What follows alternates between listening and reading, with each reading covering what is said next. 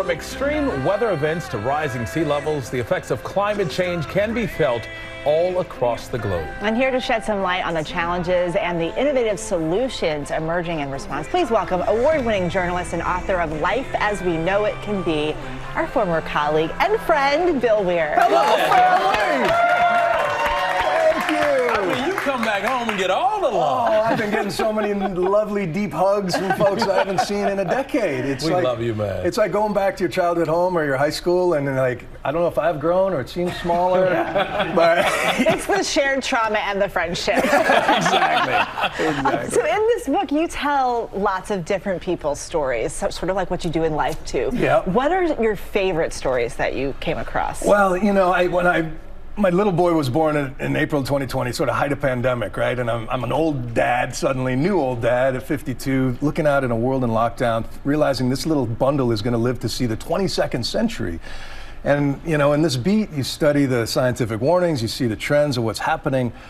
But when he was born, I really started to focus on solutions. I started looking for dreamers and doers and innovators and people who are tackling this idea, turning their anxiety into action.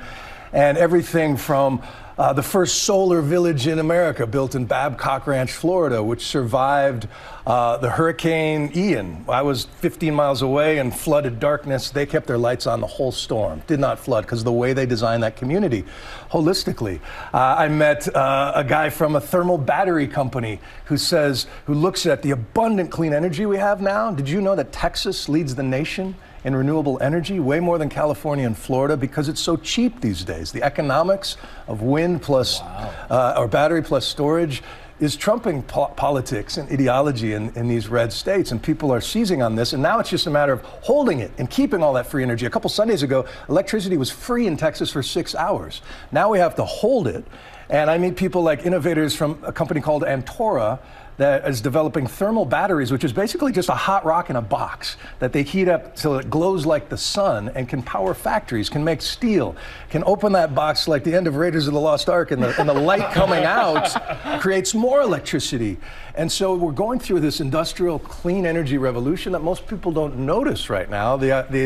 The message around climate and being eco-conscious is that you have to live in a yurt and, you know, eat tree bark. But now technology has leapfrogged us into a world where there's so much of possibility and abundance. And, you know, Dr. King didn't say, I have a nightmare. People were living the nightmare. And in the climate space, people don't talk enough about the dream of building healthier, more sustainable, more affordable, more resilient communities, whatever may come. And you just talked about those groundbreaking innovations and the people who have inspired you along the way. What keeps you hopeful? A couple of things. One is facts like what I talked about, clean energy in Texas and places like that. Also, a term that I learned writing this book called pluralistic ignorance is that we misidentify people we see on the streets every day. In 2022, if you'd ask the average American, just guess what percentage of your fellow countrymen and women care about climate and want to do something about it. Most people guess like 33, 40%. It's 66 to 80%. Wow. People who care about this and think they're outnumbered 2 to 1, it's the opposite. You have allies you never knew you had because folks don't talk about climate change at dinner parties or at drop-off. Nobody wants to be the buzzkill, but I think we're just talking about it in the wrong ways.